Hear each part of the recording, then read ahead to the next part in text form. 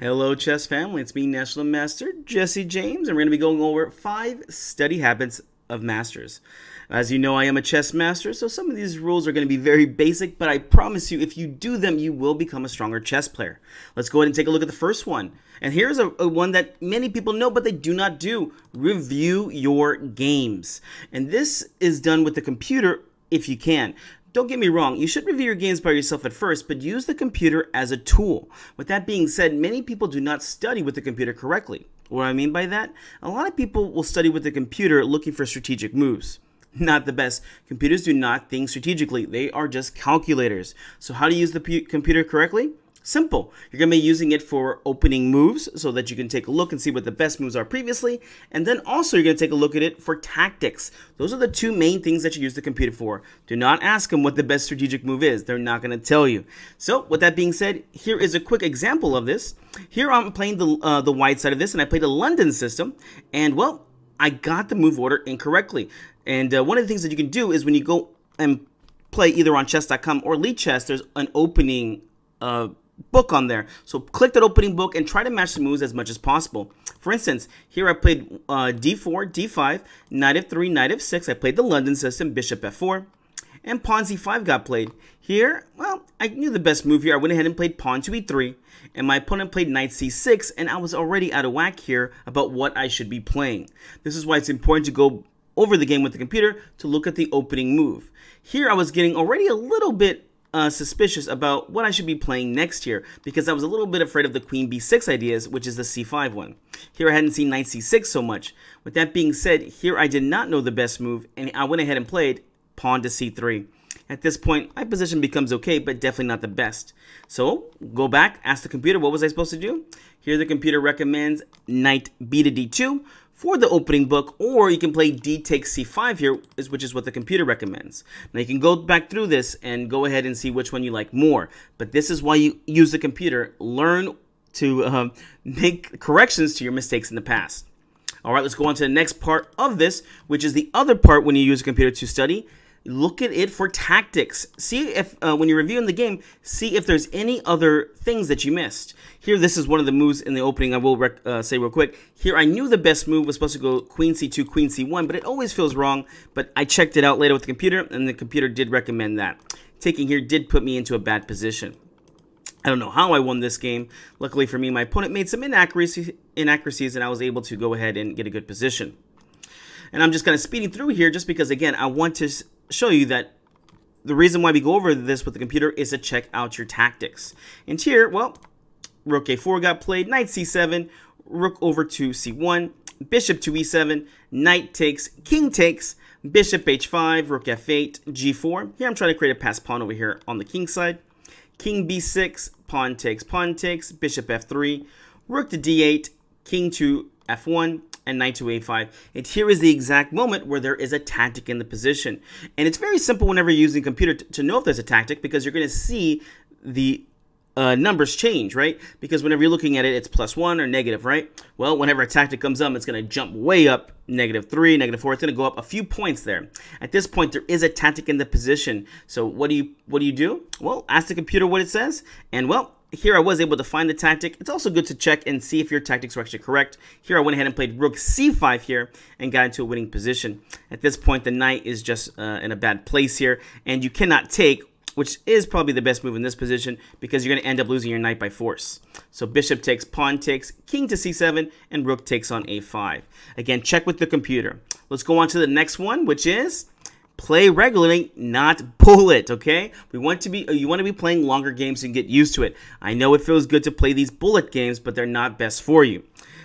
One of the bad things about it is going to get very bad habits of moving fast without thinking. Let me show you a quick game that I played online. And, well, this is definitely not something I'm bragging about, because I'm winning on time in these kind of positions. I'm definitely trying to kick back or stay back from playing these bullet games. In this game, I went ahead and played the white side, and I ended up playing a Smith-Morra.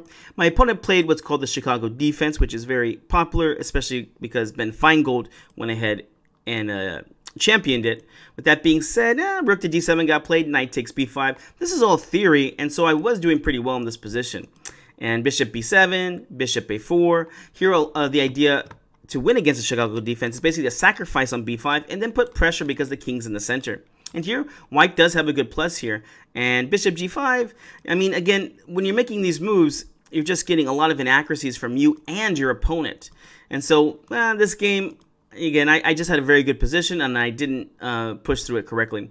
Here, I went ahead and played bishop b6, h4, g6, h5. Again, you can see here that the quality of moves have gone down. I'm not playing anything very good around here. I was able to win this game, but that was just on time.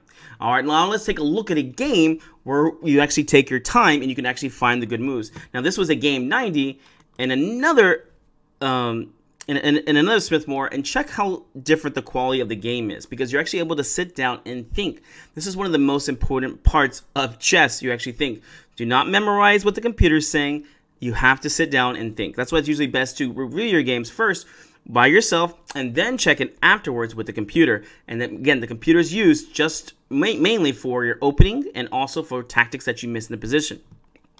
All right, in this game, e4, c5, d4, pawn takes c3, pawn takes, knight c6, knight f3, d6, bishop c4, this is all theory, bishop g4, already the first mistake with my opponent. And because I had plenty of time on the clock, it was easy for me to spot it. What do you play?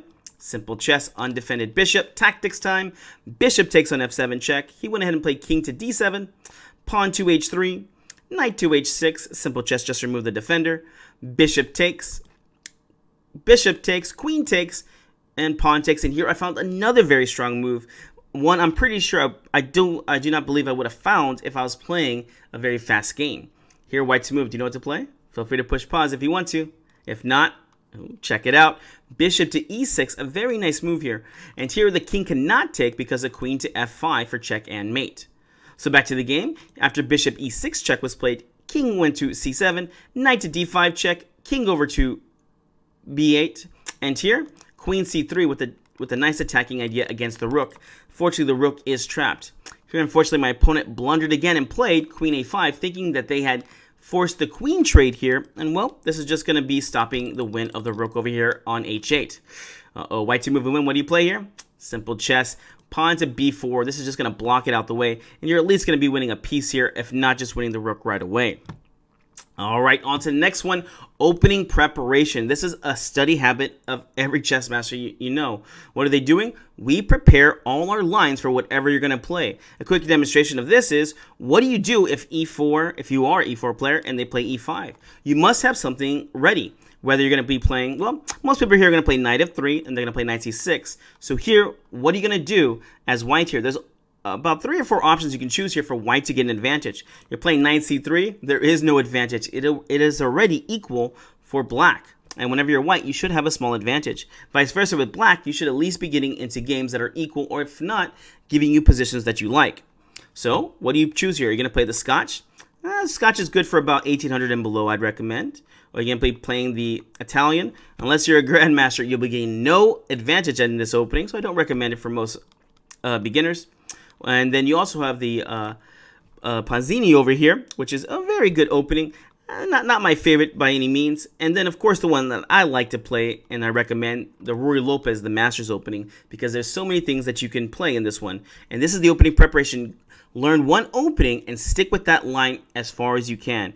Yes, when you get stronger, you can start venturing out, but just learn one opening and master that, okay? It's like whenever you go to karate and you start learning, they don't start you out with the flying kicks. They start you off with just a very basic punch and a very basic kick. Just like that, we have to do it in our chess games. Learn and master that one thing correctly. All right. Do stick around. I do have a bonus one for you at the end. All right. The next one I have is find something you like and study it. One of the best ways you can get better at chess is studying with a book. Basically, that's it. You sit down with the book, you read it, and then you have the game right there, and you move it on the board. That's really one of the best ways you can do it. Most people are just going to be playing online blitz and not practicing at all.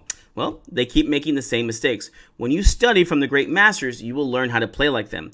One of my favorite players to study is Paul Morphy.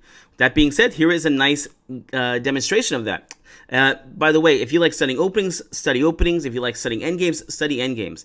This is a common technique that you use with very talented kids that play chess. You can't just make them study things that are boring to them. So whatever they like in chess, you do. If it's playing games, then we play games with them and we learn while we do it.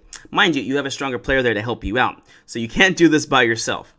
Here, this demonstration is, well, I love this game because Morphy's always making threats. Here, after bishop takes e5, most people here would look about playing pawn takes. Not the great pawn Morphy. Queen h5 for a double attack here, attacking the bishop, attacking the f7 square for checkmate. Queen takes on d4, and here comes Morphy. Bishop takes, knight takes, queen takes on f7 check, king to d8, bishop g5 check, bishop f6, and here the very beautiful move, knight to c3. Here, Morphy's just outplaying his opponent, and this demonstrates the idea about developing your pieces, and obviously black is underdeveloped here with all his sleeping pieces. It's a very nice move because, well, after knight c3, the new threat is rook a to d1. You can see that all of white's pieces are ready to attack. Unfortunately, black's king is just stuck in the center.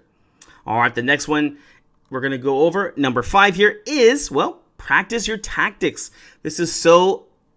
Oh my gosh, people do not do this.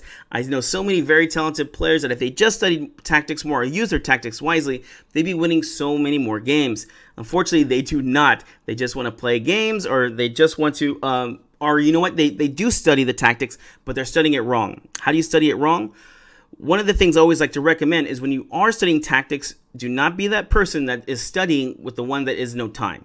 Unfortunately, whenever you play in your chess games, there is always going to be a clock, unless you're just a casual player. At that point, you have all the time on the road. But most people, when they're playing chess, there is a clock running next to you. So I always recommend the blitz ones where you're actually getting as many problem solved as possible.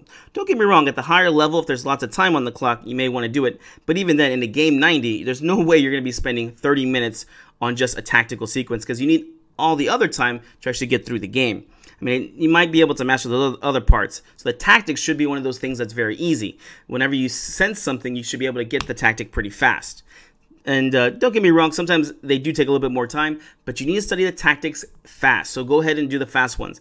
I hear so many times whenever I talk to like 1200s to 1300s, they tell me, Jesse, I have a 2000 puzzle rating. I'm like, yes, I know you have a very high puzzle rating because there's no time on the clock. I want to know how many tactics you can solve in the least amount of time. Well, with that being said, were you able to figure this one out? Hopefully this one wasn't too hard for you. Here, there's an unprotected knight. What do? Simple chess. Knight takes on e6. Queen to e5 got played in the game. But if the pawn does take, well, it's just tactics time here. Bishop takes on e6 check.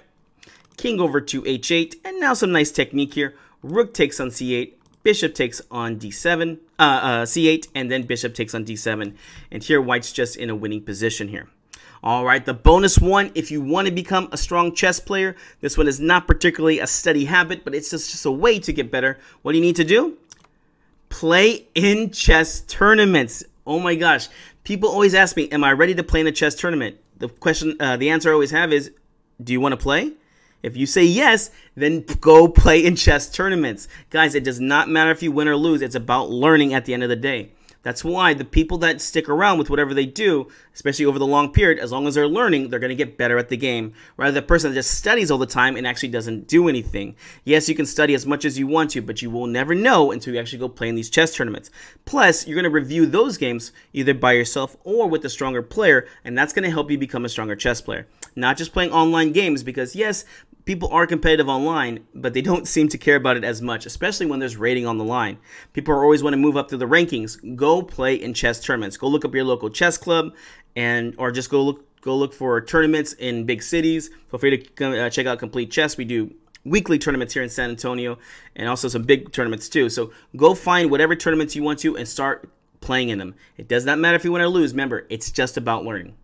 All right, guys, hope you enjoyed this. This is the 5 study habits of masters. We'll see you in the next video.